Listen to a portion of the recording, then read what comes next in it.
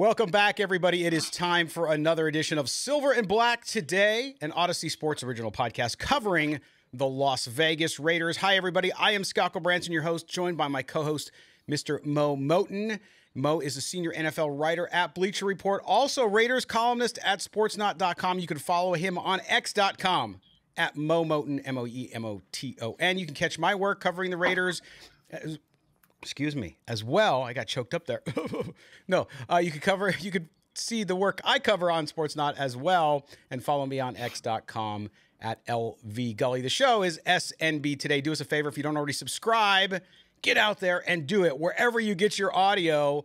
The numbers, even though it's off season, are picking up. So thank you so much for the incredible response.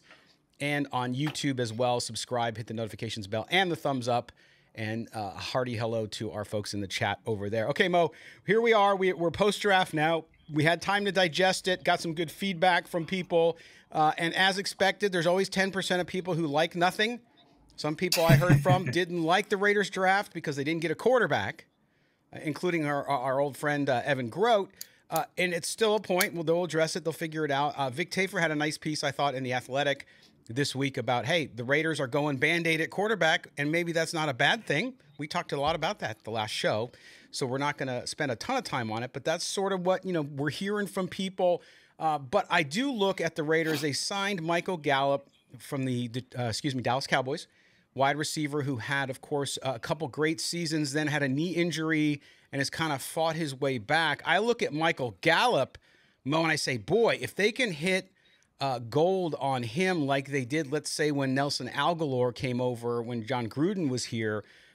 If they can get Michael Gallup to be 85% or 90% of the receiver he was in Dallas after that knee injury, then boy, I think that's a nice little signing for this team to bring in another veteran at wide receiver.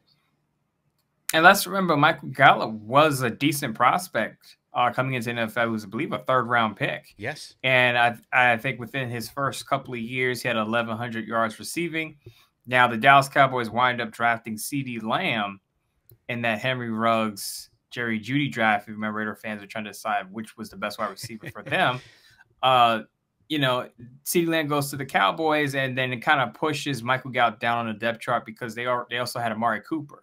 Right. So he became wide receiver 3, but he was an effective wide receiver 2-3 when CeeDee Lamb came in the picture. As you mentioned, he did have a knee injury, tore his ACL at the end of the 2021 season, lost his momentum, didn't really find his way into a bigger role because other Cowboys pass catchers emerged. But this is a solid pickup for the Raiders because, as a lot of Raider fans said, it's a low risk, high reward type of move where you can get a wide receiver who can get you 600 to 800 yards in a season and a handful of touchdowns, and you're not paying a whole lot for him. I believe $3 million on a one-year deal. That's exactly what I said when I wrote the quick little piece for Sportsnot about the transaction, was that, boy, this is high reward, low risk. I mean, it's a one-year deal, and if he does great, fine. You know what?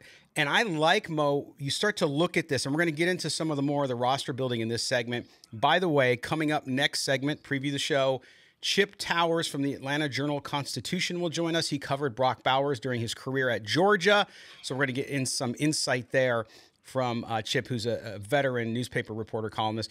He's a great dude, so we'll be talking about Brock Bowers. And then we get to your calls. Of course, it's Thursday, so we're going to get to your calls in the final segment here on Silver and Black Today.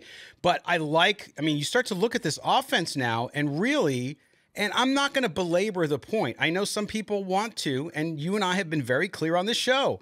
The quarterback thing, we kick the can down the road, that's fine. But the rest of this offense and what they've done in the draft and what they've done in free agency thus far, they have the line getting better. We'll see what happens at right tackle. Thayer Mumford, as you mentioned before, that this coaching staff really likes him, apparently. They're convinced that maybe he might be the guy. And then they got DJ Glaze there as a developmental project, I think, to get there and eventually maybe take over. We'll see what happens. And then, of course, you got JPJ at the right guard, which is going to be a stalwart there. He's going to be there forever. Oh, by the way, he is such a good center. He won the award for being the best center in college football. So if you ever need to move him over, he's versatile. I think we forget about that sometimes. But you look at that offense, and, man, I'm like what they're putting together. We're going to talk here now about what the Raiders need to do to still address some needs on the roster. And one of those things, I think, even though you have Zeus back there, and of course, Chip, who's going to talk about Brock Bowers, also covered Zeus at Georgia. They were teammates, remember?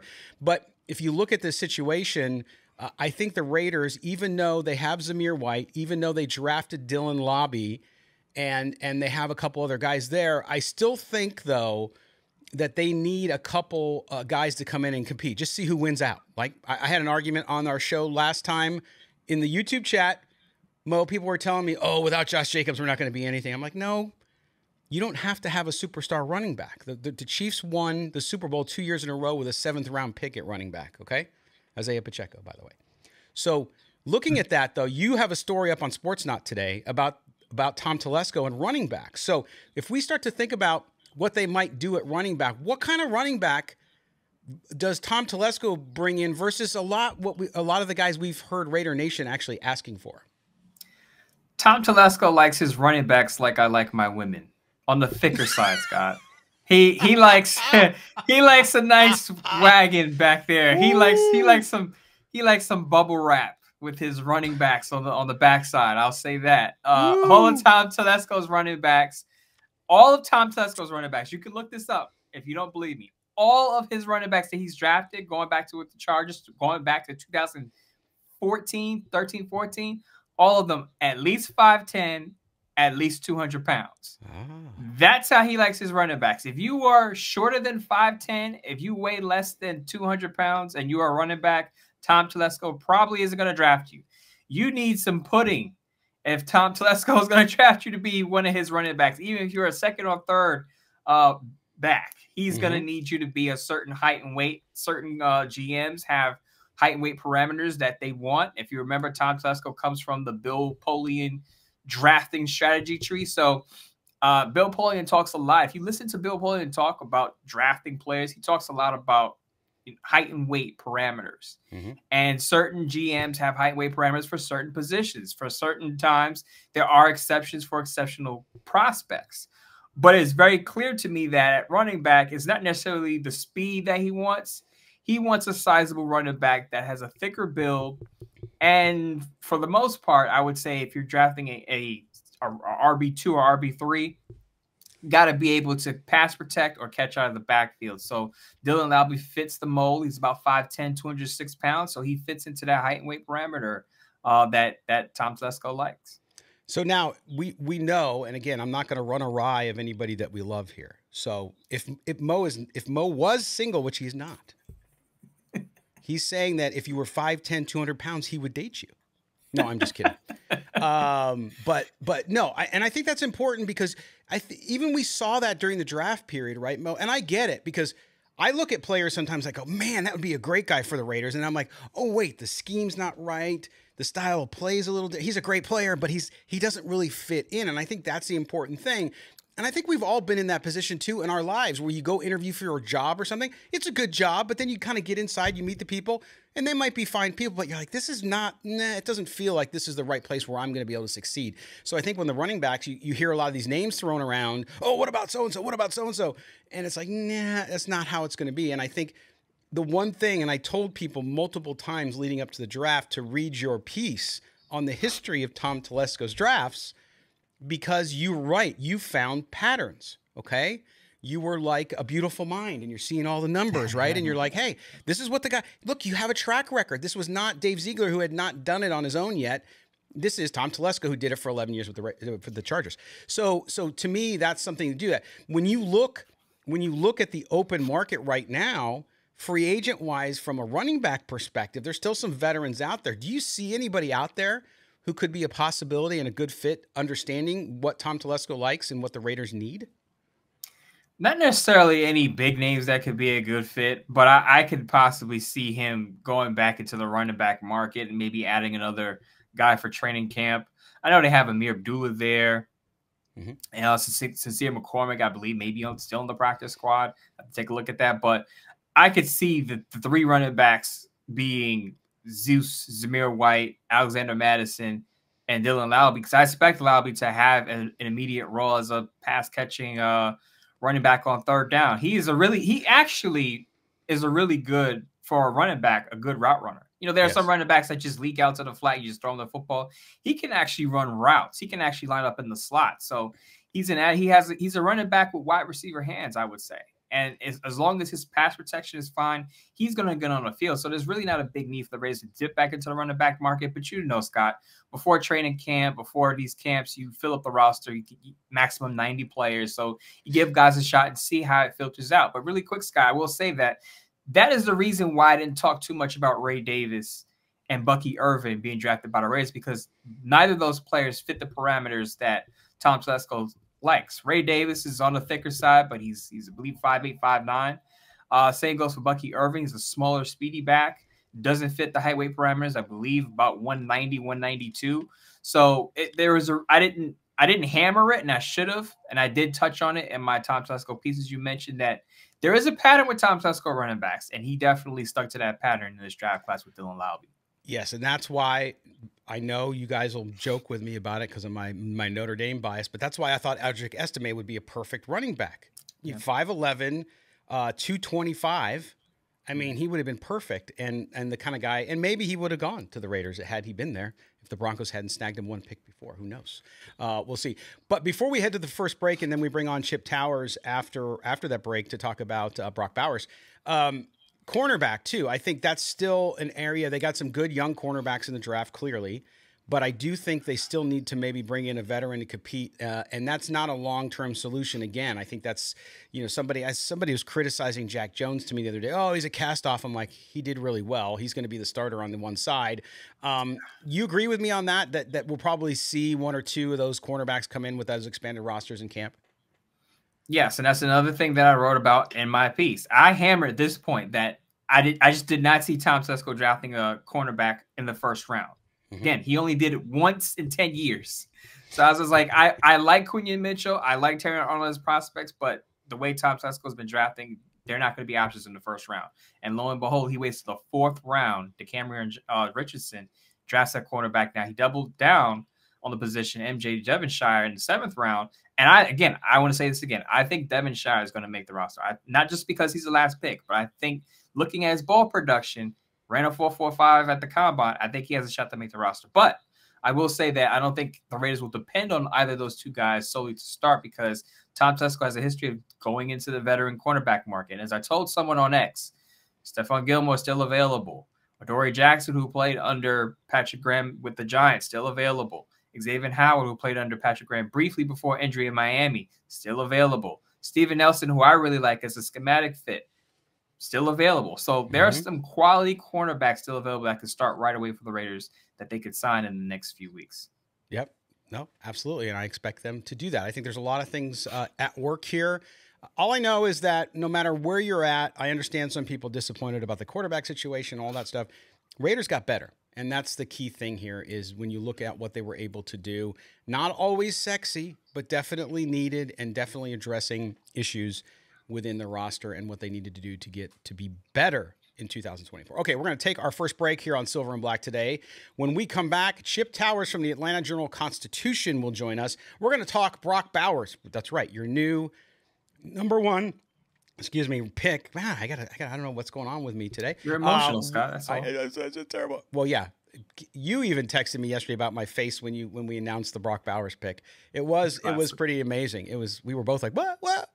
So thanks for the comments on that. But when we come back, we're going to talk to him about Brock Bowers. We're going to get to know a little bit more about him and his career at Georgia, of course, which was stellar. But we'll get a little bit of inside information there from Chip Towers. You're with Scott and Mo. This is Silver and Black Today. Don't go anywhere. No. Welcome back. Silver and Black Today, an Odyssey Sports Original podcast. Also heard on the Bet in Las Vegas if you're listening to us on the radio. So thanks for being with us. This segment, we're going to be talking about Brock Bowers, the first-round draft pick of the Las Vegas Raiders. And to join Mo and I in that discussion, we welcome Chip Towers from the Atlanta Journal-Constitution, covers the Georgia Bulldogs down there. And Chip, thanks for being with us. I mean, when Brock Bowers was picked, Mo and I were live on the air, and our faces kind of were like in shock. Not because, Brock Bowers, to me, was a top 5 pick, I thought. And so when the Raiders took him at a place that you didn't think they needed anybody because they were all the talk about quarterbacks, all the talk about offensive linemen, and then Brock Bowers hits. But you look at Brock Bowers and how much was coming out. Of course, he didn't work out at the combine because of some injury issues. He wanted to just do what he did. He was there. He met with teams. He impressed teams. But when you look at Brock Bowers and you saw him slip down to the Raiders, were you surprised by that? Well, no, not entirely. You know, tight end is such a funky position when it comes to the NFL draft. And, you know, I did a good bit of research on it, you know, in advance of the draft. And, you know, I'm not going to bore you with, you know, tight end analytics over the years, but it's a hard position to pin down because, you know, not everybody necessarily accentuates the tight end. You know, right here, you know, I work for the Atlanta Journal-Constitution, and, you know, the Atlanta Falcons took Kyle Pitts with the 4th pick in whatever year that was, 21 or something like that. And, you know, you wouldn't necessarily know it by his contributions on the field. But the flip side of that is you have guys like Travis Kelce, Mark Andrews, and George Kittle, and, you know, that went later, but are, you know, tremendous contributors to their team. I heard Mel Kiper in an interview talking about, he said, where would you draft those guys now? You know, Travis Kelce. And I definitely think Brock Bowers is a guy who deserves mention with all those guys, right? I mean, he's an incredible player. And it's typical NFL draft. You know, I wasn't really even thinking about the Raiders and him at all. And I don't think the Raiders were really thinking about him a whole lot. The draft is what it is. I mean, I'm assuming, I actually feel like I have more questions for you guys than you might for me. I'm assuming they were looking at quarterback, and then who knew you'd have a run of 6 in the first 12 picks. So I imagine they kind of, you know, like, oh, wait, I mean, even the Falcons might have thought that, that their guy may be available that the Falcons snatched up. So you know, the draft is crazy, but this is why I'm on here. I mean, I think the Raiders got a great player. You know, you can talk to Mel Kiper and all the different draft analysts where they had him ranked on their boards. You know, when you beyond position, just NFL caliber player, you know, I've seen him, you know, in the top 5. I don't know if he should be 1 or 2. I have no questions that personally that Brock Bowers will be, you know, all pro eventually. And, you know, dare I say Hall of Fame. I mean, I may be missing it, but I think he's that kind of player. And so I think they made out like bandits. And now just if somebody can get him the ball, and look, you don't have to throw 25, 30-yard aerials down the field into double coverage. That's what's great about Brock Bowers. Just get the ball into his hands in a little bit of space, and he'll do the rest. Chip, it's funny you mentioned Brock Bowers being a Hall of Famer. I don't think you're going too far with that, because over at my employer Bleacher Report, as you can see behind me, we had him as the #2 prospect behind only Marvin Harrison Jr. So we thought he was special as well. So I'll ask you this. Some Raider fans didn't love the pick, obviously, because it wasn't a quote-unquote need. But I think if you're labeling Brock Bowers as just a tight end, I think you're doing him a disservice, because he lined up a lot in the slot, and you can do a lot of things with him. He could be a mismatch nightmare on the field. Yeah. Talk about why he may not just be a tight end and more of a positionless player who's an offensive playmaker. Well, that's the thing. I mean, you really do Brock Bowers a disservice when you refer to him as a tight end, because, I mean, he's that and everything else, you know. I mean, he's H-back, he's fullback, he's running back. He did all those positions while he's at Georgia. He's a great wing back, you know, from the standpoint of can run some of those counters. And I don't think he gets enough credit for this. Brock Bowers is a devastating blocker. And that's where I think, you know, it's interesting. You got Zeus out. We call him Zeus, Zamir White out there. And my understanding on offensive coordinator Luke Getsy, I'm looking down here at my notes, right?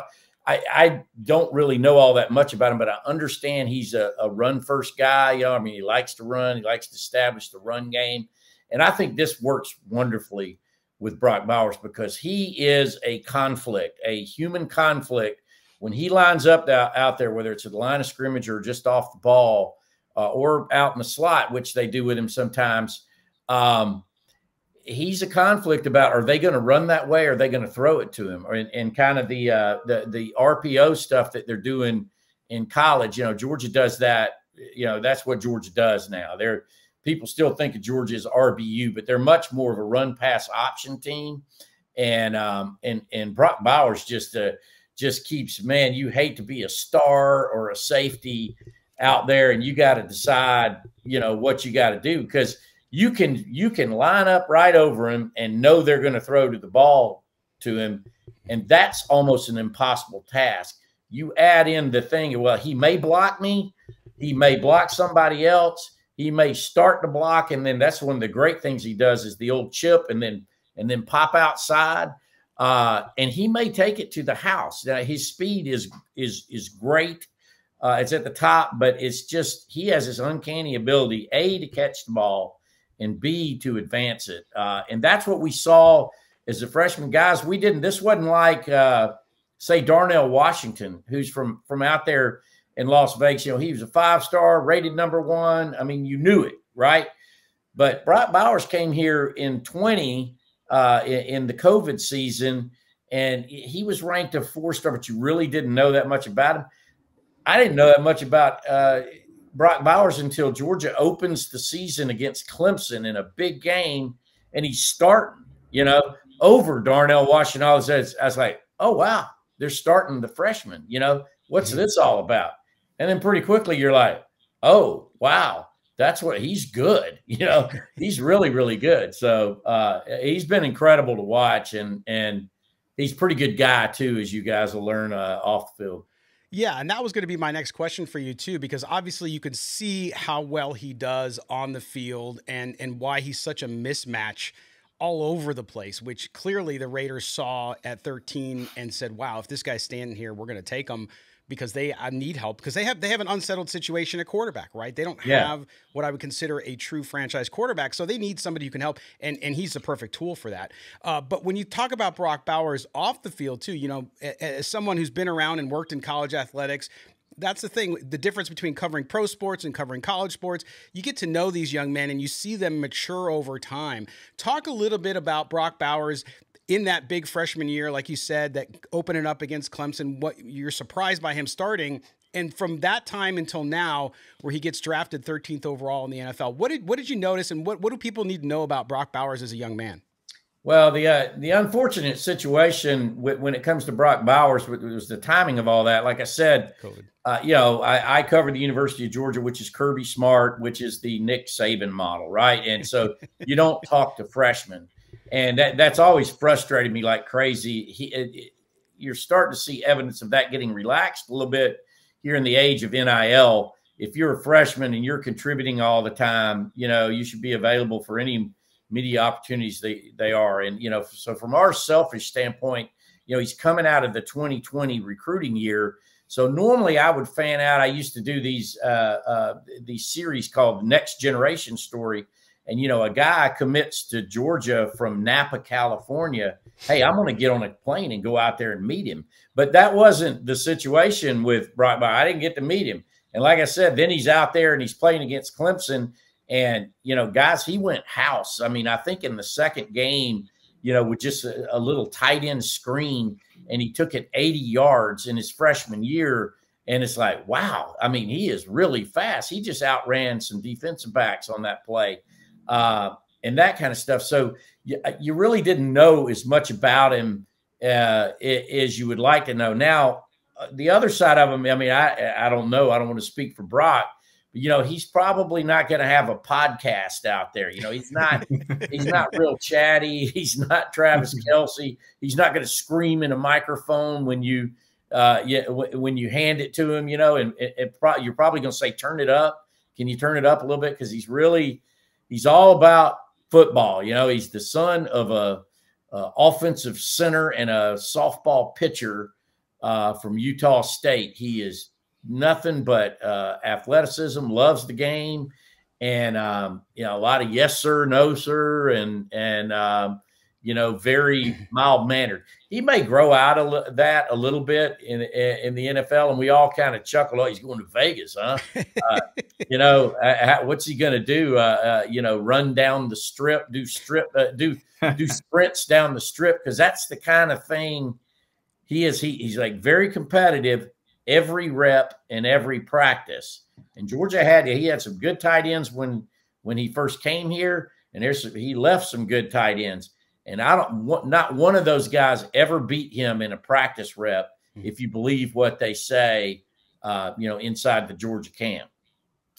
So, Chip, we know all about his production on the field. First time, two-time John Mackey Award winner. So he has that on his resume. He talked about the production that he has on the field. And I felt like with the Raiders draft, they drafted Brock Bowers, and he fits the mold of what AP wants, and Tony Pritchett, the head coach. He wants a physical but smart football team. Not a physical but reckless one, because you don't want the penalties on the pro level or any level of football.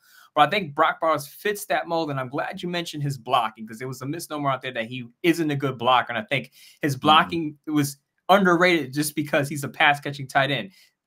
Now, does he fit that AP mode where he's the physical football player, high IQ, going to do the right things on the field, avoid those penalties? Is he that type of player for the Raiders in AP? Yeah, frankly, you know, I think that's why he ended up starting so much ahead of Darnell, not to criticize Darnell or anything like that, but he just had early on a very strong, broad understanding of the system. And look, you know, he also benefited from the fact that he came at the same time that Todd Monken came as offensive coordinator, who I believe shares a lot of the philosophies of Luke Getsy, from the standpoint of he likes to keep the defense and run pass conflict. And what made Bowers so good at that was disguising all that, you know. So, I mean, if you lined up him and Darnell Washington, which Georgia did a lot of times side by side, you know, Darnell Washington is 6'8" and he's with long arms, and he's going to get your arms on him. He's going to be a better blocker. But what Brock gets you is you're surprised by the fact that you're getting blocked, because you got to be so focused on he has wide receiver speed. You know, it's a legitimate 4.5. I don't know what he ran in the combine and everything else. And guys, man, is he tough. I mean, he came back in 26 days from tightrope surgery. I don't know if that was a good idea. I mean, I couldn't believe they played. The rumor heading into that week, I can't remember which, I think it was a Missouri game or something, late in the year, was that, hey, Brock Bowers is practicing this week and he's going to come back for this game. And I'm like, no way. And they're like, somebody, you know, Tungavaloa or somebody came back in 1 month. And I said, yeah, but, you know, that's a quarterback. This is tight end, man. He's got to be driving. He's got to be blocking. No way.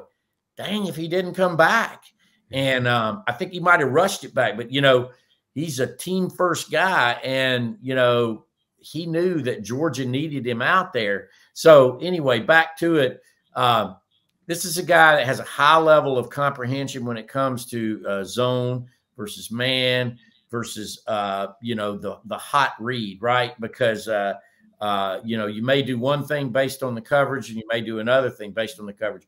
He mastered that as a freshman. So I think he comes to Las Vegas as a very sophisticated offensive player. And you have to be, you know, when you're that multidimensional, you think about what you got to process to get ready for the season. Now he's going to have, you know, all new terminology and everything with the Raiders. But I think clearly he's capable of doing that because he did it as a true freshman at Georgia.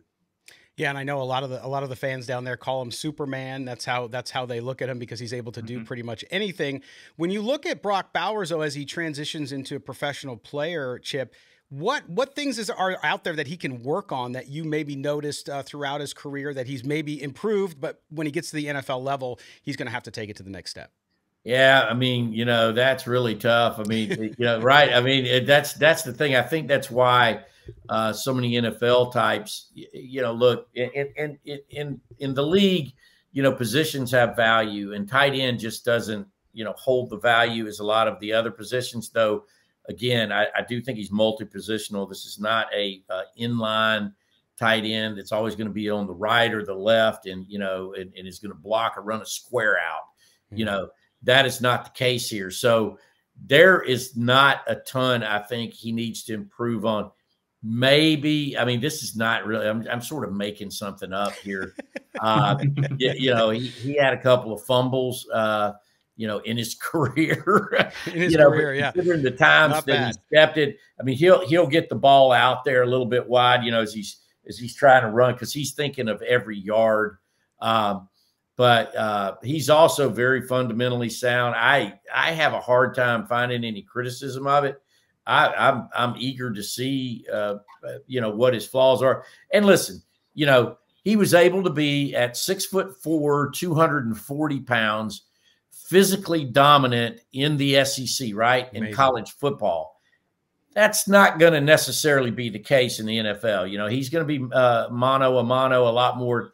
There's going to be edge players that are able to hold him up at the line of scrimmage. There are going to be safeties that are able to run with him.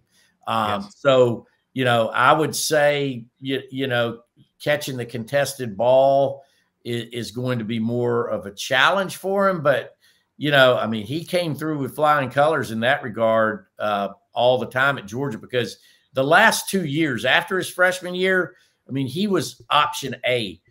Again, I go back to Georgia's considered RBU, but after that freshman year, everything started and ended with 19. Where is 19? That's what the defensive coordinators are saying.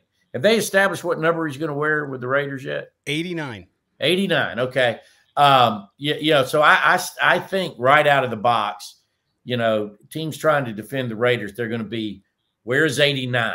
And that obviously opens up everything for everybody else. And so I think that's what he brings to the table. So mastering that system, whatever it is, and how much differentiation there is between that and what they're doing at Georgia will be his biggest challenge out of the box.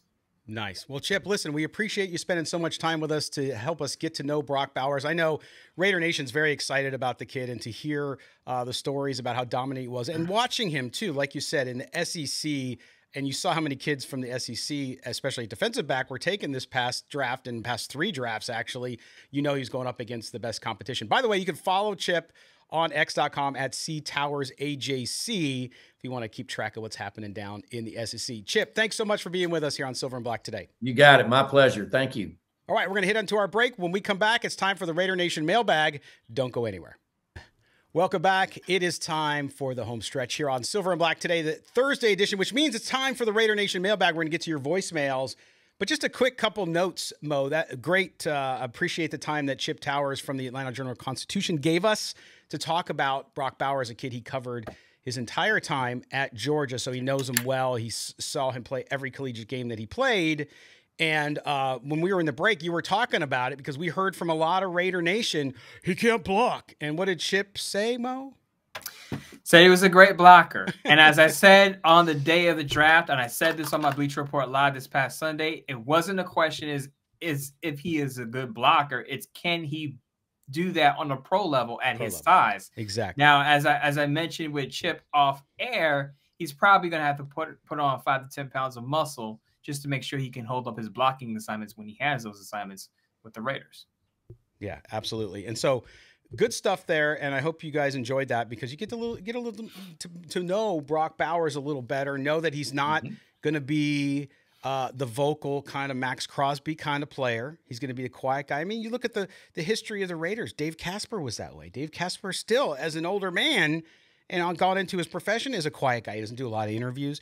They just go out, they work hard, they're really smart, and they get the job done. And I'm so excited about him, because I think people, and Chip hit on it so well there, Mo, that he is not a tight end like you think of a tight end. Yes, he's listed as a tight end, but he plays so many more positions. And this is why it was, in retrospect, as much as we were shocked, a really brilliant decision, and lucky for the Raiders that he was there at 13 with the situation they have with their offense right now. Absolutely. And I think when you look at Brett now, if you remember what Chip just said, Georgia basically ran their offense through him. So as long as he's getting targets, he should have immediate production as a rookie. Now you kind of hinted at this, and I've talked about it too, that it's going to be on Luke Getsy to use him properly, because you heard what Chip said. He has, Hall of Fame potential. And when I said it on the Bleacher Report areas, when I said it here on Silver Black Today with you, a lot of people thought it was hyperbole. And and again, this is a guy who covered Brock Bowers' collegiate career. He's saying he could be a Hall of Famer, All Pro within a short period of time. The Raiders, if they get him on the field and they use him properly, adequately use him, not just a tight end, a mismatched nightmare who can get you maybe 700+ yards, can get you a bunch of touchdowns. He's going to be an immediate playmaker on that offense. Right. And the important thing there, too, is with the Raiders, and this is why it's so big, with the quarterback situation and where it is and the quarterbacks that you do have that are not the most mobile guys. You don't have a guy like Jaden Daniels or anything like that. So if that's the case, then you need to have as many weapons as you can so that quarterback can get rid of the ball. You've increased and improved your offensive line, so that should help give those guys more time. But now you add in this wrinkle, and oh boy, I tell you what. And then like you talked about earlier, Dylan Lobby, running back on third down. Boy, you're going to have the quarterback's going to have so many opportunities to get rid of the ball and move the stick. So that's a very good thing. Okay, it's now time to get to your calls. It's time for the Raider Nation mailbag, and we're going to get right to them because we got a bunch of them. So here we go. Hey, Scott and Mo, it's Dominique from the Show Me. How you guys doing? Overall, I must say I'm very happy with the draft. I give it a B+. The only picks I weren't too crazy about, DJ Glaze, and then the running back Dylan Lowby. Now, instead of Lowby, and I don't hate him, but instead of Lowby, me personally, I would have drafted the SEC's leading rusher from Mizzou, Cody Schrader. Lowby, to me, he's more of just a receiver more than a running back. I think Cody Schrader is a better runner, and I think, he can be maybe not as good as Lowby in the passing game, but I think he'll still be all right. But with that being said, I don't hate that pick. The only one I'm really not a fan of is DJ Glaze. Hopefully he proves me wrong. But other than that, man, I like the cornerback Richardson. He's very athletic. Like you guys said, it may take him a year to develop, which is fine, but I think that'll be a great pick. Also, I really like Trey Taylor. I know he won the award for the best safety in college football. I really like that. He's got huge upside. All the other picks are awesome. Powers Johnson. I mean, nothing else you need to say about that. Bowers, he's an offensive weapon. So yeah, I love the draft, and thanks guys. Appreciate you. Talk to you later. All right, there's Dominique in St. Louis, called in before, a longtime viewer of ours. So we appreciate it, Dominique, for calling in. But Mo, look, I agree with him there too. DJ Glaze was the only one that I felt like, and I think DJ Glaze can be a good tackle. And so maybe that's what they saw. We talked about it earlier on the show. They like Theo Mumford. And if they think that Mumford can start there, at least for now, then you have the opportunity to use Glaze in a substitution role, in a rotational role, and get him the experience, develop him over time. So Dominique touched on something that I talked about with Lowby in the first segment, in that I agree with Dominique. I don't think he's going to get a ton of carries. I think that's going to be mostly Zeus and Alexander Madison. Right. Where Lowby is going to get his due is in the passing game. And as I said, he's a running back with receiver hands. He can run, again, legit routes. So that's going to be his role. Dominique wanted more of a running back, and I completely understand that. I also agree with Dominique when he talked about Glaze. And I hate to say I didn't love the pick, but that was the one pick that I questioned with the Raiders was DJ Glaze.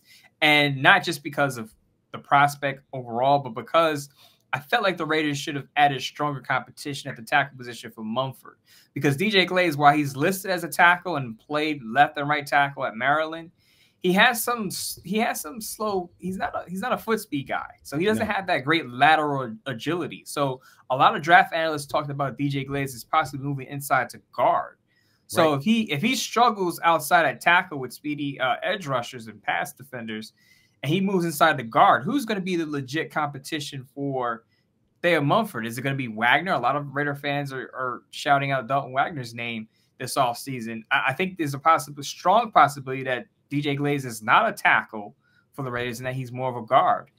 So that, for me, that pick, they could have, in my opinion, I would have went with a true tackle with tackle abilities rather than a tackle who may have to move inside the guard. Right. Matt Goncalves was from Pittsburgh, which I thought went a couple picks after him would have been a better pick for the Raiders because I think he's a guy who would have immediately come in and competed. I'm not saying he would have won out necessarily, but he would have competed as a true, and he does have a quicker base, a quicker feet.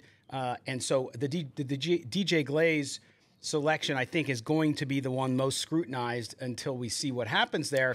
But they've put their bets on Theo Mumford. They just have. It was really quick, Scott. It just was surprising because he's not really athletic, and usually with the zone blocking system, you need athletic offensive linemen. And he just isn't that, and that's why I think there's a strong possibility he moves inside.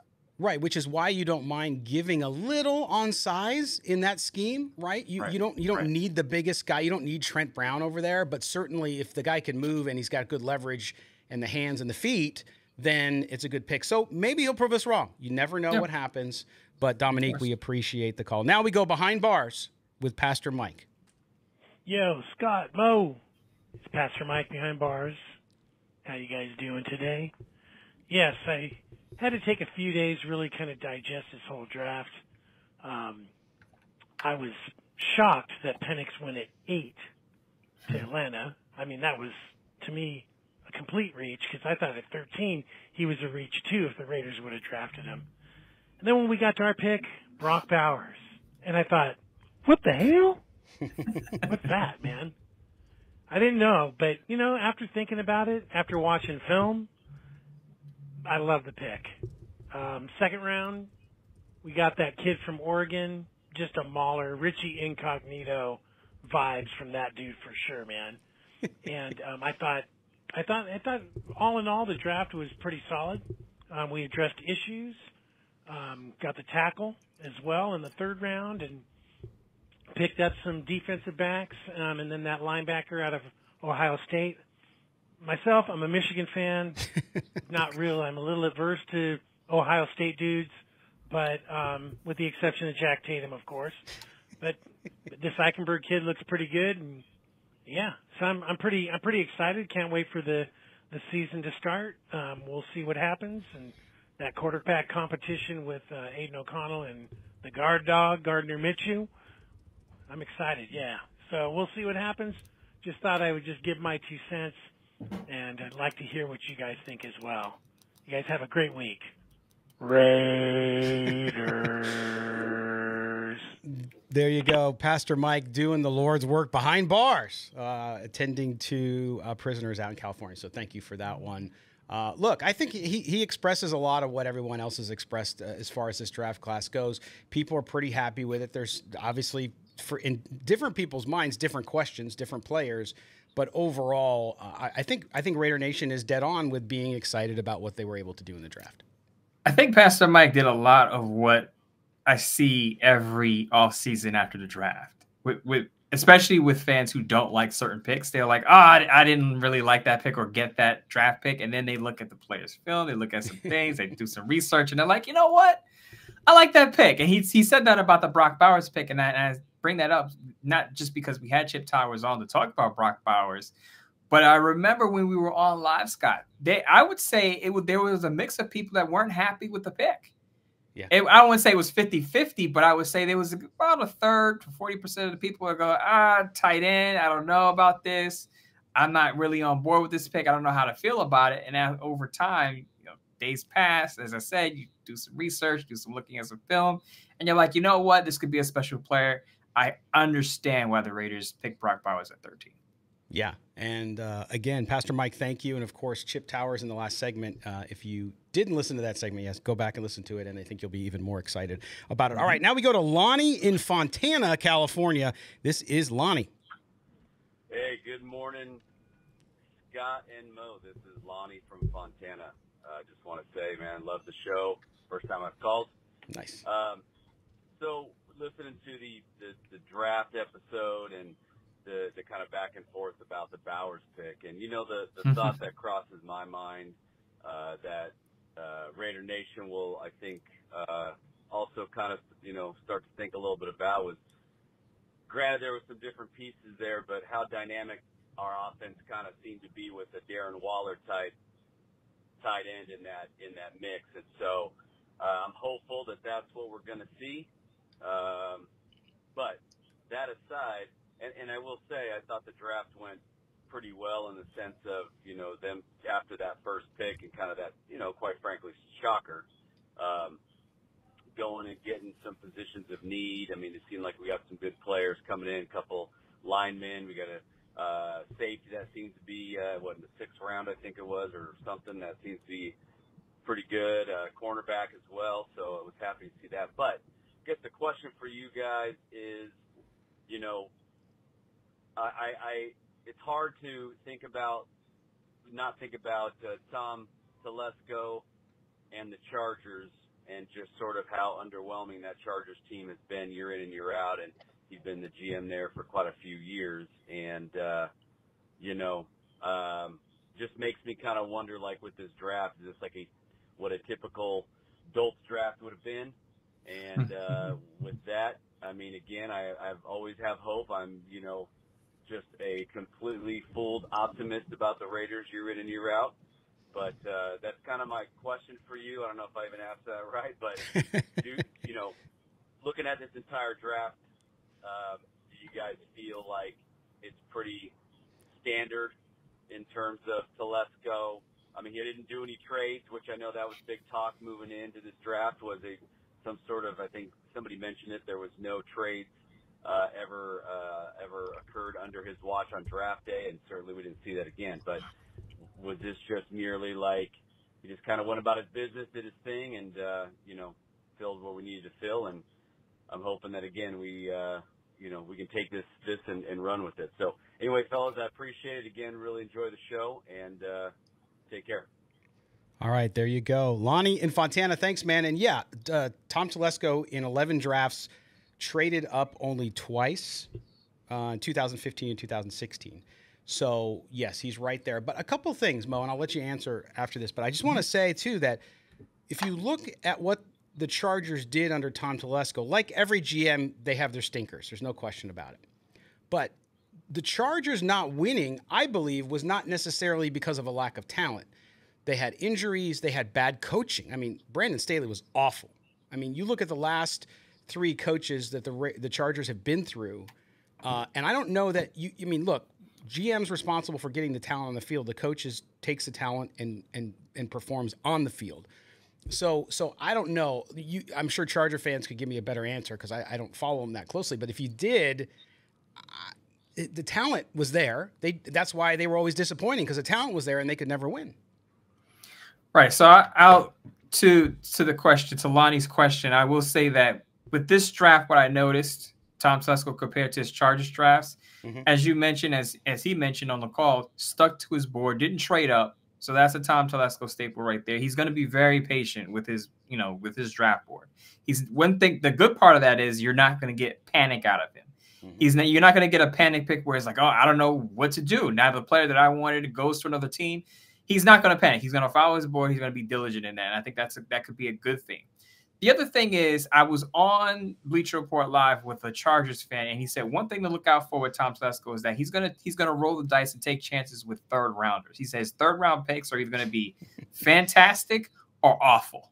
And if just a quick example, Keenan Allen was a 3rd round pick way back when, right? So what he told me is that be mindful of Tom Telesco's 3rd round picks. He will take chances in the 3rd, 4th round, the middle of the draft, with certain guys you may think, I don't know about that guy. So Dominique, the first caller, said he doesn't know about DJ Glaze. I don't know about DJ Glaze. I'm a little questionable on him. That's probably one of the swings that Tom Telesco took on a player who we don't know exactly what his position is. One last point about Tom Telesco is that I wrote about this on Sportsnet, is that Antonio Pierce's influence is on this draft class. So the Chargers were more known as a finesse team under Tom Telesco, soft against the run. I think it's going to be a little different with the Raiders with Antonio Pierce in his ear, because you talk about the picks. Brock Bowers, physical football player. Jackson Powers-Johnson, physical football player. Tommy Eichenberg, physical football player. So I don't think the finesse criticism is going to come up with his draft classes when Antonio Pierce is the head coach. 100%. Great call. Appreciate it, Lonnie. Keep calling in, my man. Now we go out to Albuquerque. Hey, Scott, Mo. I want to say thank you guys your podcast on the Raiders. Appreciate Mo having a realistic view of the draft and not giving us puppies and butterflies, So thanks. I just want to say you guys great job, and hope to hear some good news about the free agents as well. If we can go over some free agents that you think are available that we might pick up. Thanks, man. Albuquerque, New Mexico, Rio Raider. Thanks. Rio Raider. Okay, yeah, the name wasn't at the top. So Rio Raider there. Hey, just we appreciate the call, man, and that's absolutely correct. I don't think. Go ahead, Mo. Quick thing I'll say about that is it is very hard to be a draft analyst or just an NFL analyst who breaks down the picks after the draft, because not every fan, but a lot of fans think every pick is going to be a hit, and as we all know, every pick is not going to hit. Every pick is not going to be a starter. Every pick is not going to contribute. There are going to be some guys who just get cut within 3 years. There are going to be guys who maybe get traded, guys who just never make a contribution. So what I try to do is try to give a realistic view and not try to sell fans on, everybody's going to be great. Oh, A+++. Now some fans may have graded this draft class an A+, that's fine. I gave it a B+, because as I said, I have questions about Glaze's position. Is he a tackle? Is he a guard? Is he going to have to move inside, even though all his experience is at tackle? Cameron Richardson, is he going to develop into something where he actually gets on the field? We know he has the physical tools, but can he develop the technicals to get on the field and play cornerback? Again, I'm a big fan of MJ Devonshire. I think he gets on the field before Cameron Richardson. That's my bold take for the Raiders draft class. But yes, every pick is not going to hit. You're hoping for the best, but with these rookies, it's hard to tell what they're going to be in 3 years. Hard to tell. Yeah, I love Trey Taylor. I think he's going to make the roster. But we'll see. You never know. And by the way, evaluating drafts, you do it in the moment. And you're right, Mo. You don't know until these guys pan out or they don't. But I can tell you, if 10 years from now we look at this draft class and Brock Bowers, as Chip Towers told us he thinks he will be, if Brock Bowers is an all-pro multiple-year player on his way to a Hall of Fame type career, and Jackson Powers Johnson is the same way, or at least a Pro Bowler, and plays 12 years at right guard, it's a successful draft. And you win. You got to win, of course. But that's how it comes down to. If you get two players that are career players on your club and are all pros, win. Everybody takes that because you win. Absolutely. All right. There we go. We appreciate the call in there. Now we're going out to our good friend Tarek. We'll find out where Tarek is traveling this week. Something tells me it's an AFC city. Good evening, Scott and Mo. How are you guys? This is Tarek checking in with you guys from Baltimore. A little bit of a draft recap. I was taken aback by the Brock Bowers pick. Michael Mayer was one of my breakout candidates in year two. Didn't show a whole lot as a rookie, but I thought, coming out of Notre Dame, he was one of my picks to be a impact player in year two. But and then Jackson Powers Johnson. I think both of those two players are kind of blue chip type players who are probably going to work out, and I'm excited about both of them. I thought Delmar Glaze was questionable because he was your third pick taken, and I think there were a lot better quality, offensive linemen out there. I did like the Trey Taylor pick, and I'm definitely rooting for Dylan Laube. He's kind of a blue collar kid, and we'll see what kind of impact he makes, if any. But I think a lot of these guys are going to hopefully initially make an impact, on special teams. But you can always make a case for best position, best player on your board as opposed to position of need. And I really do think that the Raiders expected Penix to be there at 13, and when he was taken 8 then I just figured that it kind of threw off their plans when he was taken by the Falcons. So I know realistically for any team, the Raiders and any other team, I think you have to revisit the draft in a couple of years to truly get a feel for how these players panned out. I'm glad we didn't force a late round quarterback pick like Rattler. It looks like we're going to roll with AOC or Minshew. I really do hope it's Minshew. I think he has more abilities. Let me know what you guys think. Looking forward to you guys' show. And I will talk to you guys later. Go Raiders. Bye-bye. All right, there's Tarek. I get what he's saying there, and of course about the quarterback. Yes, I mean we all know what's there. Would they have taken him? Who knows? But I do think that it worked out for the Raiders. I mean, look, yes, the quarterback situation we talked about it last episode is not solved, but what they have, they're rolling with it, and can they win with it? Yes. But as you said last show, Mo, you said, hey, look, you get everything else in the house in order. And then next year, if it's next year, you can go all in on a quarterback, either trade, free agent, or the draft. Absolutely. I think the Raiders right now are built for a quarterback to come in there and elevate them to the playoffs.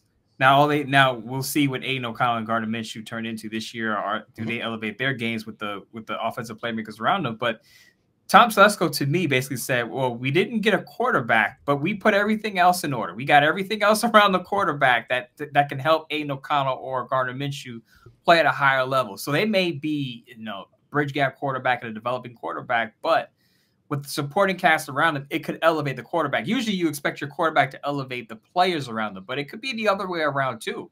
I mean, look at Miami. I know people like Tua Tagovailoa, but having Tyreek Hill definitely helps him.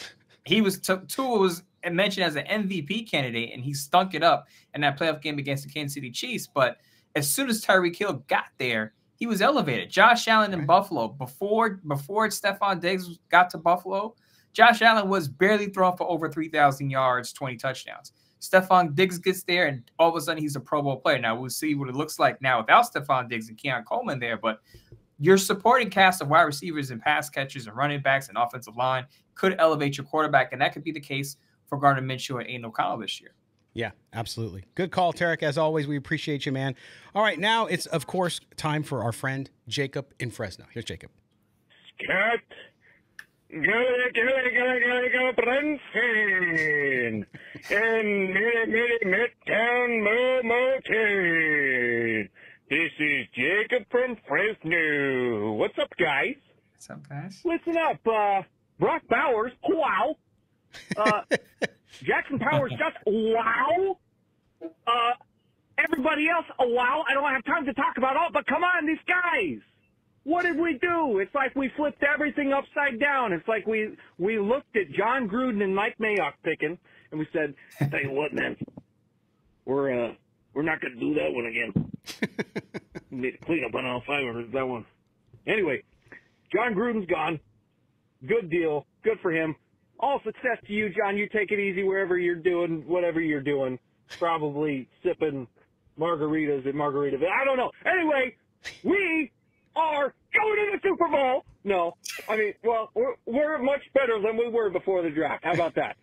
Brock Bowers, wow. How is he there? How is he there? We got him. I don't care. JPJ, wow. I'm telling you, maybe the best offensive lineman in the draft. He's not an offensive tackle, but come on. I understand why he was there in the second round, but best offensive lineman in the draft, my opinion. Maybe not yours, but I love him. I love this guy. I'm so glad he's a Raider. He's a hard hat guy. He's a lunch pail guy. He is a punch you in the mouth guy and laugh guy.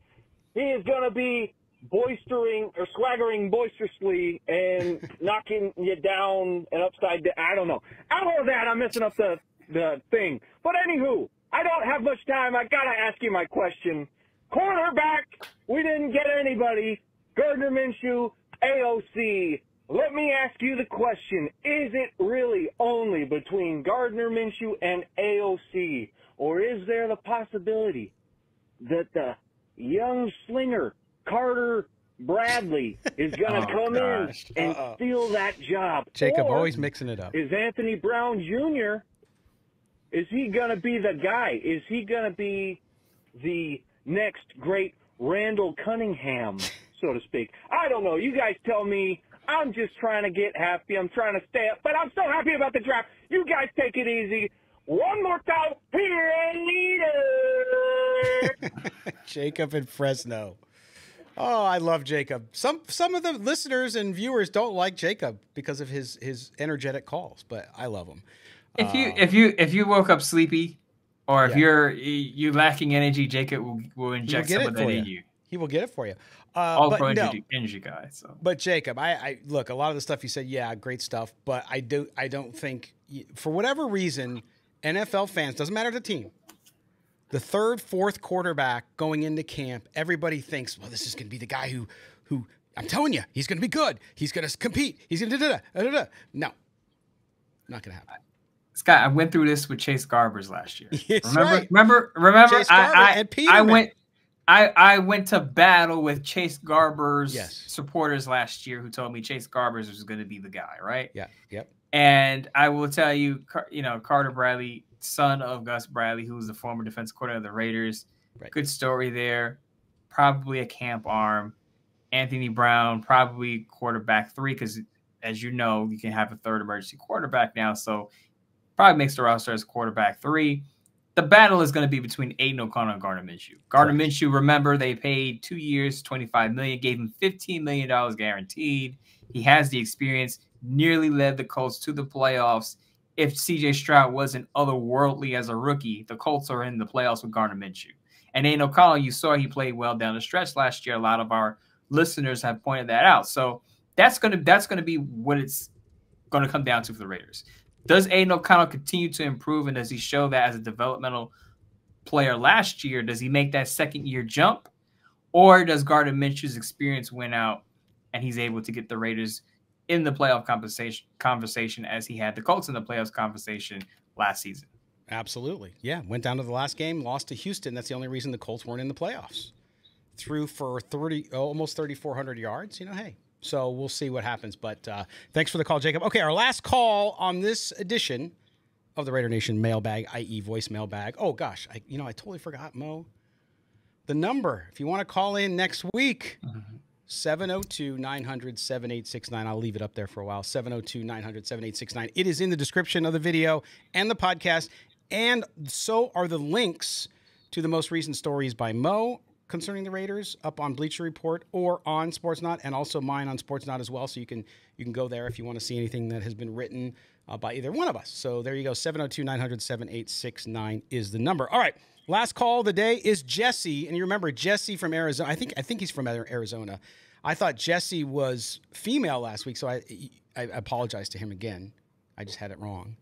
So there we go. You call him Jessica. It's Jessica. That's what I did. Yes. It's tough these days, man. You never know. So we'll see. Okay, here we go. Here's Jesse, I think in Arizona. Hey, what's up, Scott and Mo? This is Jesse, or should I say, it's me. How you gonna do me like that, Scott? I love it. This is Jesse from Arizona. Hey, I'm calling because remember I called earlier in the week, and I said the Raiders are going to do something that's absolutely out of all of our control, and they're going to do the complete opposite of what we think they're going to do, and they did just that, which is great, honestly. Whatever. This time, at least, it was Brock Bowers, and now I'm calling after day 2. They also selected Jackson Powers Johnson, which is also a great pick. Telesco is drafting maybe not so much players of need, but all I gotta say, man, is I'm not sitting here scratching my head saying, what the hell are they doing? Who is this guy? This guy, they got this guy has a draft grade of round 2, and we took him with a 13th pick. Yeah. Not today, not this era. That's awesome, man. That feels great. Whatever.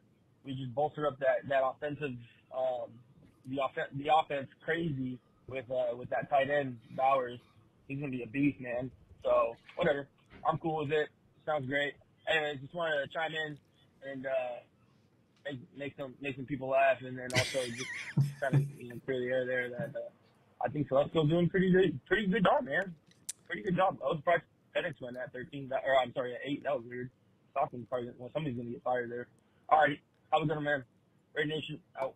There you go. Jesse in Arizona, not Jessica. I loved it, man. That was great. Jesse, a.k.a. Jessica, calling in with another good Jesse Jessica is his name from now on. But, yeah, I mean, again, everybody, I think, feels the same way. And what he hit on there at the end, Mo, and you were saying yes out loud, which was the Raiders surprised us, as Jesse predicted. So give him props for that. But it wasn't oh, my God, what were they thinking surprise. It was a, whoa, that's a great player. Okay, fine, fit him in. So, Scott, even though we may question certain picks in the 3rd or 4th round, Glaze, DeCameron Richardson, it's not like a pick where it's like, what? It's not a puzzling pick. It's just like maybe I would have drafted him a round later at most. So, to Jesse's point, and I made this point as soon as they picked Brock Bowers, even before the shock, even while I was shocked, I said, this is not a Cleve Farrell pick. This is not picking Cleve Farrell at 4. This is not picking Damon Arnett in the first round. This is not Jonathan Abram in the first round. This is a surprising pick because this is a player that shouldn't have been available at 13. So they got great value for him. So you can't say, oh, they reached for this pick. Now, did they fill a quote unquote need? No. But as we talked to Chip Towers about this, you can't label Brock Bowers a tight end. For all that he can do on the field, he's not just a tight end. I think Raider fans are eventually going to see that. But yes, to Jesse's point, his call, this is a new era for the Raiders. As I said, Tom Telesco being hired, a lot of people were kind of iffy about it. The good thing about his experience is you probably won't leave yourself scratching your head thinking, what direction are the Raiders going into? What did they do with this top pick, with this premium pick? Tom Telesco has a plan. While you may disagree with certain parts of it, there's a sound plan there, and he's not going to overly reach for a player with a premium pick in the first or second rounds. Yeah, absolutely. Thank you to all the callers this week. Again, I knew we would have a lot of them after the draft. Keep them coming, 702-900-7869 as we end the show on a positive note. A great call there from Jesse. All right, Mo, we know you have your piece up today that we talked about earlier on Sportsnaut. Let everybody else know what you got coming up here the rest of this week. We're on Thursday. There's only a day left, but what you got that people need to pay attention to. So as I said, overall takeaways on Tom Telesco's first draft class with the Raiders. I touched on one of the points today about what he likes in running backs, same as I like in my women. So check out that Sportsnaut piece. Dug into the numbers, dug into the players that he's drafted this year compared to previous years. I will have a Bleacher Report live out whenever the schedule comes out because the NFL likes to keep it kind of secret when they're going to release the schedule. Whenever they do release the schedule, I will go live immediately after and talk about my early prediction for the Raiders, how many games they're going to win and lose, what are they going to end up at the end of the season in 2024. You may be surprised. You may not be surprised based on my picks. Just remember last year when I made my picks, I was right on every Raider game that Josh McDaniels coached. I was 8-0. You were. And my predictions for Josh McDaniels coach games for the Raiders. So let's see how I do this year with Antonio Pierce. Absolutely. I'm looking forward to that when the NFL decides to let the secret. How ridiculous is that? Come on. But it's a business, so they're trying to pinch every penny out of you that they can. Yeah. So we'll do that. But we will be back on Tuesday, sans any big news that happens, which I don't see happening. But the Raiders will obviously go into the mini camp. Will be May 20th, 21st, I believe it is, or 21st, 22nd, somewhere around there. So we'll lead up to that. And I expect the Raiders to keep making some moves here and there, and we'll keep on top of that. Also, check out my work up on Sportsnaut, a couple pieces up, one on Brock Bowers on Sportsnaut today. That you can also see. You can read Mo's, and then you can read mine, and then you can just not read anything else. No, I'm just kidding. But you can check it out. Be sure to follow the show on Twitter, SNB Today. Follow Mo, MoEMOTON. I am at LV Gully. That's X, not Twitter, whatever you want to call it. But anyway, Mo, my friend, take care of yourself, and we will see you next week. See you next week. All right, for Mo, for our producer, Mike Robier, I am Scott Branson. This has been Silver and Black Today. Odyssey original podcast, and do us a favor, make sure you subscribe wherever you get your podcast. And to our YouTube audience, thanks for sticking around for a longer show today. We will see you guys next week. Bye-bye.